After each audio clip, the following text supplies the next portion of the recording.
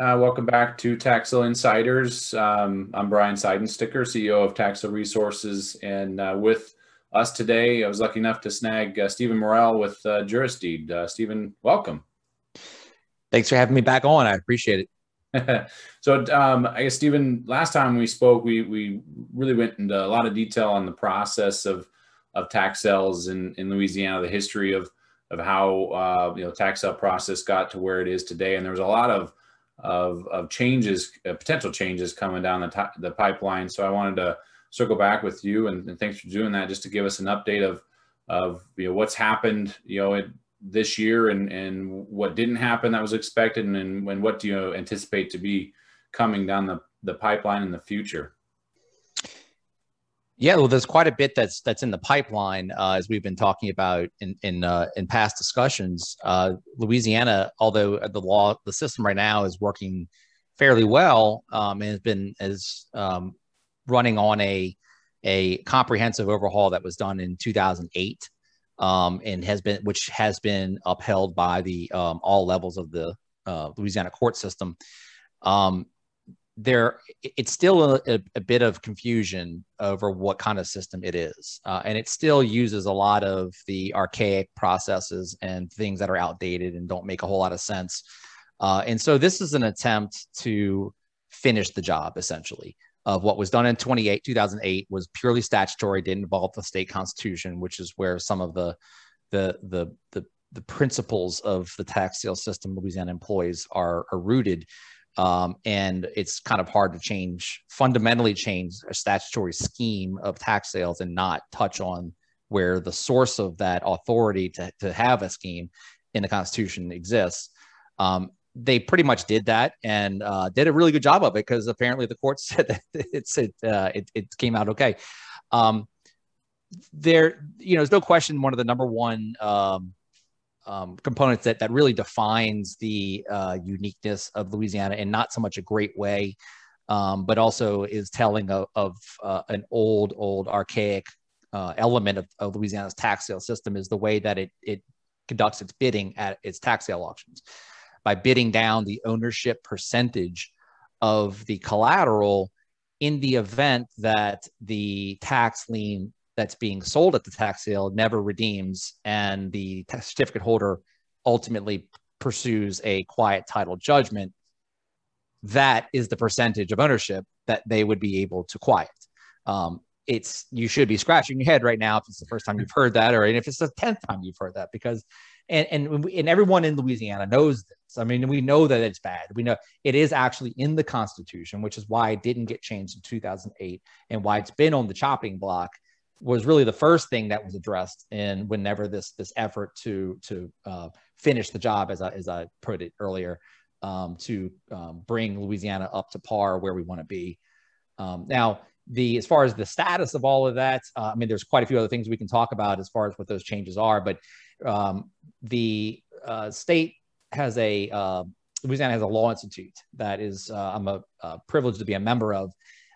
That is a body of professionals, attorneys, and government officials and industry experts that are put together by the legislature to research fundamental changes of Louisiana law and present a approved version of this to the legislature in a particular session, so that it helps the legislature to make an informed decision in a short amount of time.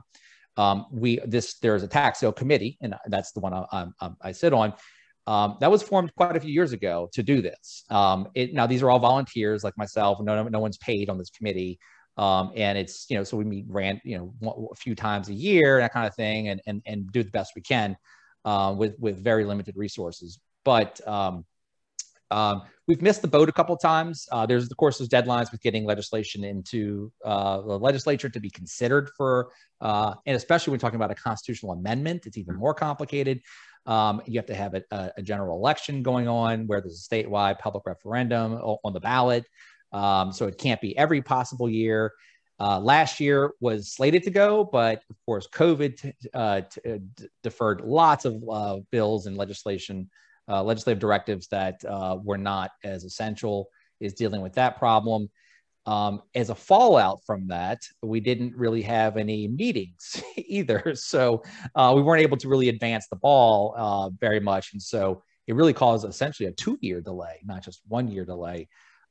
That being said, I am very optimistic based upon being on the committee that is creating hopefully the body of what would be the revision, that this will be in the next year's legislature for to be passed, to be voted on and passed. And I say passed not arrogantly, but typically the Law Institute's recommendations are rubber stamped, because that's the whole reason why they set it up in the first place, so that they wouldn't have to debate this long, drawn out, well researched by experts in the field. Who are they to question that? But certainly they have the ability to chop it up and do whatever they want with it as the actual elected officials. But usually it flies through. Got it. So, apologize if I missed the changes. But so, what's kind of an overview of what those they're suggested, right? It's not a guarantee or a slam dunk, but what those suggested changes will be to that process. Well, we can start with the bidding for the bid down ownership. The prevailing opinion right now is to go with a bid up premium type of system. That then, of course, the very next question that anyone who in the industry would ask is, what happens with the overbid? And of course, there are two different schools of thought, two different systems that are out there, such as the difference between Mississippi and Alabama, where the overbid is either returned or retained upon redemption. And that's being debated right now. And there's a split in what the policymakers believe, or those sitting around our table believe. Personally, I am of the opinion that it should be returned, even if a portion of it should be retained to cover maybe particular costs, or et cetera. But if it's sitting in an interest-bearing account, there's additional revenue there that could be looked at as compensating someone who might be holding the funds. And at the end of the day, the motivation I have for returning it, of course, is to attract bidding, competition, and activity and interest in the state.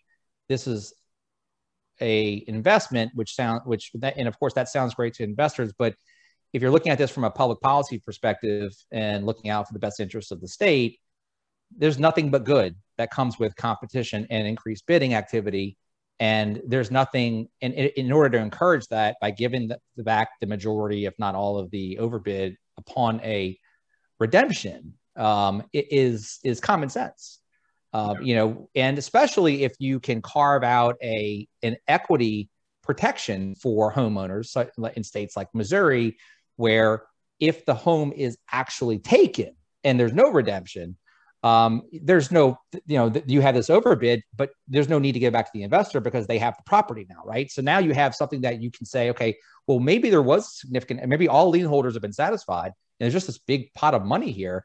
That's not a bad thing to happen for someone who just lost their home in foreclosure, and it's a good way for the industry to balance itself out between interests. So, got it. That's my take on it. So bid method, now changing that from the ownership to a bid up, like that's the leading candidate right now. Any other changes as part of that legislative proposal? There would be a single method of a procedure for confirming an unredeemed tax lien to a deed. Okay. There is not going to become there's two today, right? There's two today. There's one. It's a quiet title suit. There's also a non-judicial noticing procedure. There's technically a third one, but no one really uses it, called monitions. But there would be a single process. You would either quiet your title or you would not. There will also be a time limit imposed. There'll be for the first time ever, there'll be a statute of limitations on your rights to exercise the conversion to a deed, so that it doesn't sit out there forever. And which is really smart too, because that, the whole idea here is to not just collect tax, but also to not create this inventory of abandoned property either, that all of a sudden wasn't worth it to the investor, so they walked away from it. Is to smartly make those decisions and then find a disposition route that's advantageous for any situation. And you want things to happen faster than later, sooner than later, right? So statute of limitation makes a lot of sense. In Louisiana, we call this a prescription period. And so the single process would still be a judicial quiet title. It would no longer be the option to have confirmed title any other way. Without that judicial quiet title, you would continue to only have interests in the I guess as a lien, right? It would not be converted to a deed until you exactly. Okay. You would have a lien, and then from the moment that it becomes mature enough to file your suit, eligible to start that quiet title process, your statute of limitations time period would start ticking. Okay. So you would have, the idea is right now about 5 years to make a decision. Are you going to sit on it and try to collect that, and wait for a post-redemptive period collection without filing a suit, or are you going to file a suit, or are you going to lose your certificate? Okay. Those are your choices. Now, is there any, as part of that, and I think that I'm not an attorney either, so I'm sure others probably have this question, because I think there's a difference between judicial foreclosure and judicial quiet title. So the quiet title is what you're talking about. So there wouldn't be an additional, and I'll use Ohio as an example. They have a judicial foreclosure process the lien holders have to go through, which results in an actual sheriff's sale, a secondary deed sale. Would Louisiana have that as well, or no? Okay. No. This is a civil lawsuit. This is a judicial, involving the judiciary and the licensed attorney, et cetera. So that's it's judicial quiet title, and it's a good distinction that you bring up. So that by itself doesn't always, but without more to talk about, doesn't sound immediately attractive, because you think lawsuit, cost, time. Oh man, that's not like, people saw the non-judicial route as a way to speed things up and to reduce costs, especially on properties that maybe didn't have the collateral value to support spending so much cost as a judicial quiet title suit. So there are, to mitigate that concern, or that potential adverse effect, we have developed a number of things to offset that negative aspect of quiet titles, with speeding it up, having a streamlined procedure, having a prioritization of the suit in the docket, having the ability to recover legal costs and attorney's fees, and of course all these things are detailed out, but suffice it to say that those things don't exist right now in the current quiet title procedure articles in Louisiana. It's basically an ordinary lawsuit, no different than a traffic accident or anything else, where you got to wait in line and there's no special, reward. In this case, there would be ways for you to recover your costs. So that right there, you're talking about quiet title suits being too expensive, but now we've just given you a way to recover that if you file.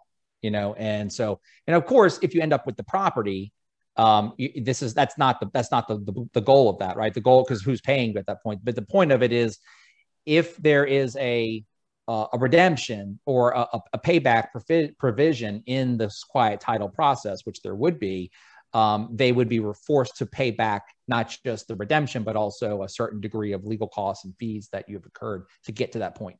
Okay. As part of that judicial quiet title process, I know some states leave the door open quite a bit to the lien holder of structuring a deal, essentially, with the prior owner or prior interested party of, I'm going to call it redeeming, right? Or paying that off. Is that process going to leave that door pretty open, or is it going to be all right, we're starting foreclosure, and then that, the dollar amount they have to come up with is going to change, and they have an end date they've got to come up with it, and that's really the only option? Or is the door open for, really the lien holder to structure something with the interested party, outside of that box? Does that make sense? Yeah, no, it does make sense. So this has been quite a few debates, or not just debates, but discussions on is a better way to put it, on this very topic. What triggers the start of the redemption period, and what is that redemption period? Because it really is, what a formal redemption period obviously is a set amount that calculates the redemption amount, and it's managed or governed by the government. And this is, this is, it's at least overseen or monitored by the governing official. And currently in Louisiana, it's, of course, it's a 3-year redemption period, but for the most part. And within that 3-year period, the redemptions are handled exclusively by the tax collector. You cannot redeem or pay off anything. It doesn't mean anything. It will have no legal effect if you do any kind of payment exchange outside of the tax collector. And the amount is exactly the same, no matter where you go and any parish in the state. It's just a set calculation. So it's important to define what that redemption period is. And of course, what does it mean if it passes? What if it means if you're outside the redemption period now, but you haven't foreclosed yet, or you haven't got your quiet title yet? Mm-hmm. And again, right, the difference right now is that if you've passed up that redemption period, but you don't have a quiet title yet, your options as the tax debtor or someone on their behalf is limited to challenging the legitimacy of the tax sale rather than to pay it off. A lot of times that the exchange between that fight ends up becoming something similar to a payoff, but it's not guaranteed. It's not protected by the tax collector or anything rigid. So it can go either way. And of course, to have leverage to even have that kind of cooperation from your tax investor, there should be something wrong with the tax sale, right? Which is getting less and less frequent as the maturation of the 2008 statutory revision has taken foothold in Louisiana, and it's been approved by the courts. It's really allowed more compliant tax sales to be more of the commonplace, more legally compliant tax sales, and easier to cure them. So it used to be where if the tax collector skipped or missed one little step before the tax lien auction, you're done. You're out. Your whole case is blown out of the water and could never be remedied.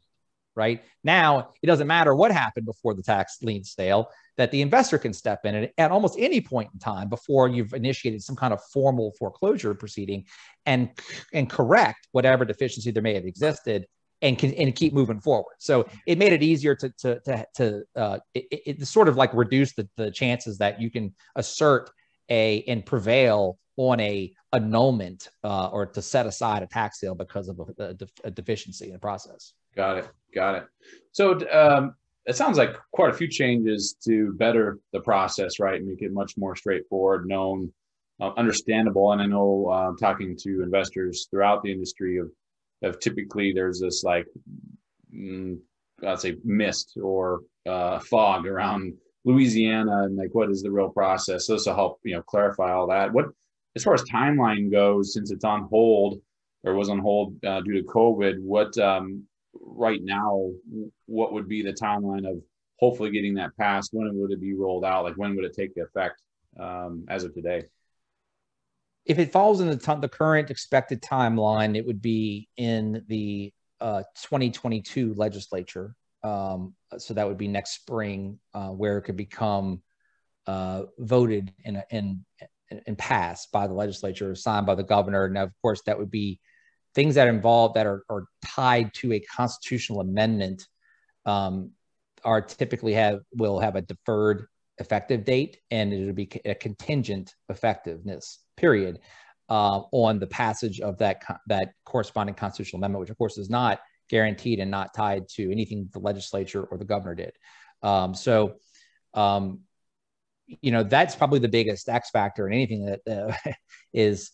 It might make perfect sense, and no one might actually argue with you, but it might still lose at the ballot box because people just don't understand how that works. So, but there's tactics and strategies of how to make sure to mitigate or reduce the chances of that failing for no good reason. But to answer your direct question, though, the soonest it could happen would be taking effect 1/1/23. Which sounds crazy to talk about 2023, but it's really not that far away. No. But if you understand the process of passing laws and constitutional amendments, that sounds pretty much about as fast as it can possibly happen as of the time we're talking right now. Right. And I'm assuming everything that's there'll be provisions that everything that the process that was in place prior to whenever that's instituted, that will continue for whatever liens were sold prior to that, let's say 1/1/23 implementation, right? The redemption period on those, the processes you could follow, all of that would kind of be grandfathered in until all that clears itself out. Is that accurate? Yeah, if you could see me right now, you'd see that I'm smiling because the conversation about retroactivity of laws is always a hot topic with attorneys and legislators and anyone deciding to change something substantially that's been in effect for a while. And this was no difference, no exception rather.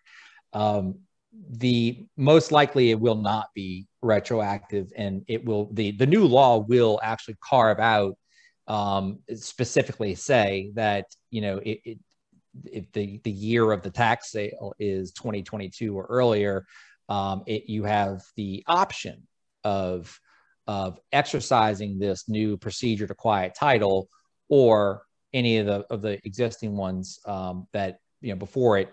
But of course, it's irrelevant as far as the bidding at auctions because that's a real-time event, and that it'll take effect for the auctions that begin in that calendar year. So there'll be some key components of it that will not be retroactive, but the most part, it won't matter, right? Because you buy a tax lien in 2023, you're going to be participating under the new auction rules of bidding up premium, and you'll be able to start quieting title under the new streamlined singular procedure, even for tax liens that existed prior to 2023.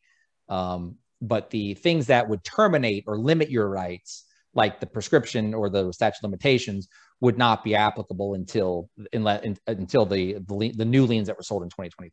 Got it. Now so last thing I want to just clarify for everyone, at least my understanding, you can correct me if I'm wrong, Stephen, but this all applies because we talked about ownership bid down. All that applies to the lien sales that occur in Louisiana, right? So the deed sales, or I'll say the county-owned parcels that are auctioned through a deed process, this doesn't affect those in any way. This is just the lien auction process, correct? That's exactly correct. So we're not talking about, in Louisiana, it's, and I spend a lot of time, of course, talking about that in the recent white paper that I put together, and is, I think, still available on your site and on jurisdeed.com as well, for free download. But one of the key themes in that white paper was the 2008 revision made it very, very clear. And again, this has been well settled at this point, that Louisiana tax sales sell a tax lien, period. End of story. It's not a deed. It doesn't matter what anybody else is telling you. It's a lien, and it's treated that way. And the difference is that it's a redeemable situation still, because it's not tied to a secondary judicial foreclosure process like you mentioned, like in New York or Florida. But it has certain rights to it. If it doesn't redeem, it grants those rights exclusively to that certificate lien holder to opt into a process to convert it to a deed through a judicial quiet title. So that's the short answer to your question. Okay. all of this with the giant caveat of none of this is finalized. Obviously things change as you enter the legislative process, and exceptions are made, changes are made last second. So we'll see kind of what the final bill looks like, but it certainly sounds like head in the right direction, making it much more clear, much less fog or mist over the whole process in Louisiana, which is awesome. I guess, is there anything else, Stephen, from your end that you wanted the audience to kind of be aware of? Well, one of the biggest things is going to be, because the vast majority of tax liens redeem, right, is that nothing's happening to the redemption rate, the interest accumulation or the 5% penalty. So Louisiana has always been very competitive. If you look at just that one line item, as far as the components of a tax sale system, right, is the interest rate and the potential return on what you purchased at the tax sale has never been in dispute. It's been this crazy build down ownership thing, and how do you deal with that? And of course, there's been people who have come up with their own systems and have learned to deal with it.